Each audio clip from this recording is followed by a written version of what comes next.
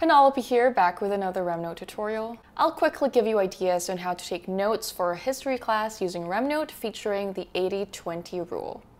I actually moved my extended intro, so feel free to check that out. But for this example, I'll be using this PDF of this world history textbook from this website.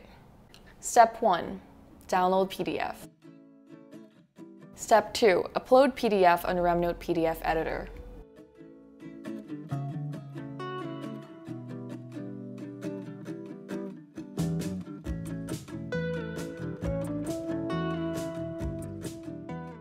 Step 3, take overview notes.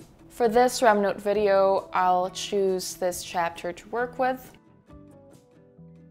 And skimming through this, I already know I'm inclined to make everything a Rem reference, like every place, every date, every term, every person, like so.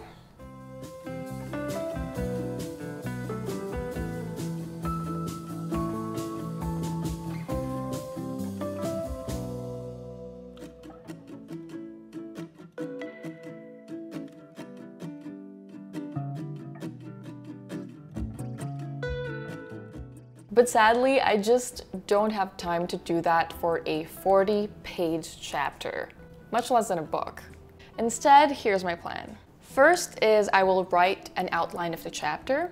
Second is I would answer guiding questions. And third is I will focus on the key terms. I have a math economics degree, so feel free to take my advice with a grain of salt in taking history notes. But if I was still in university, I would apply the 80-20 rule, which basically means 80% of your results come from 20% of your effort. So I would ask myself, if I only had 10 minutes to study this 40-page chapter, what is the best use of my time?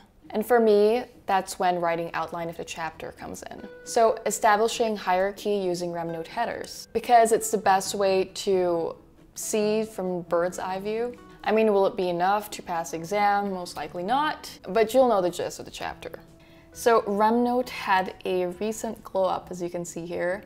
It's funny, because before I used to deliberately not do this when I studied, because I didn't want any spoilers. But trust me, spoilers are more than okay when studying. So just highlight the blocks and press H1 for heading 1 and H2 for heading 2. Okay, so after that, if I have more time, most likely I would, I'll ask myself again, if I only had 1 hour to study this 40-page chapter, what is the best use of my time? And for me, it'll be to answer the guiding questions. So I will skim through the entire chapter again to just answer these questions. Like, that's all I'm doing, answering the questions. Type / to see all these options, and I'm gonna choose the list answer card. Using quote reference here.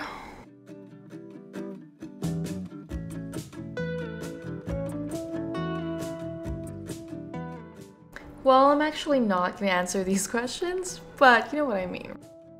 So you see what I'm doing here, right? Before we were just looking at the forest, and now we were looking at the trees in the forest. So we're getting more detailed here. So now I will ask myself, if I had 3 hours to study this 40-page chapter, what is the best use of my time? And my answer is focus on key terms. So key terms are obviously enumerated here, but thankfully they're also these bolded words, which just makes it easy. But yeah, I'll just skim through this chapter again, write those down, then only take down notes about them. Just highlighting on the PDF editor, and then Control-C, then Control-V on the Remnote editor.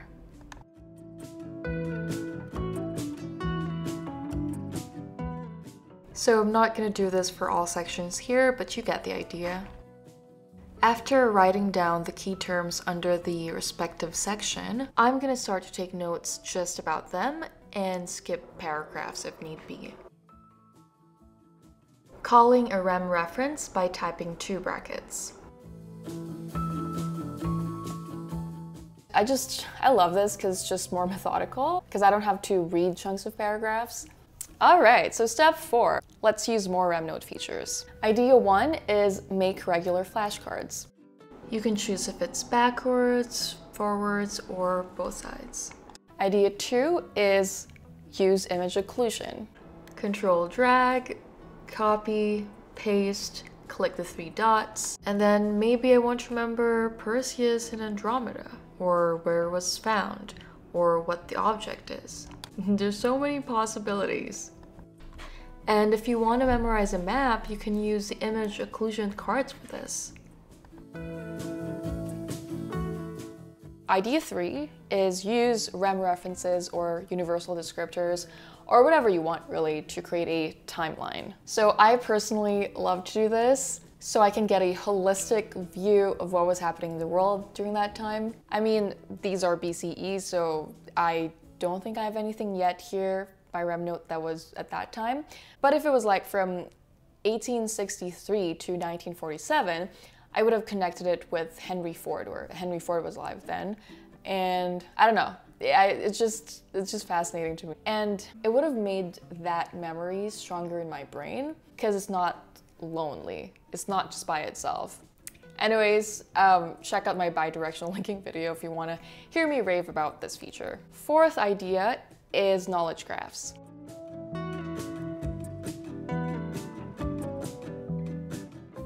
So obviously I actually haven't been serious in studying for this chapter, so there's not a lot here going on, but I'm sure some of these are going to be connecting in the end, which is very, very cool to see.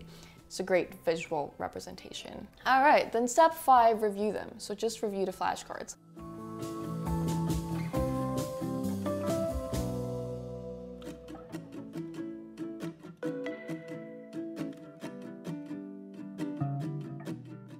In the past, my challenges in studying history is it seems like they're just lonely, cold facts. I thought it was just stuff to memorize all the names and terms and places and dates. But I realize now, what if I just looked at it like listening or reading a story? For example, if you're an avid Harry Potter or Lord of the Rings fan, I bet you actually didn't intentionally memorize the places and names, right? But you know them by heart, because the places and names are embedded in the story. And that's really how I think of bidirectional linking, and Remnote helps me do that. See you in the next video.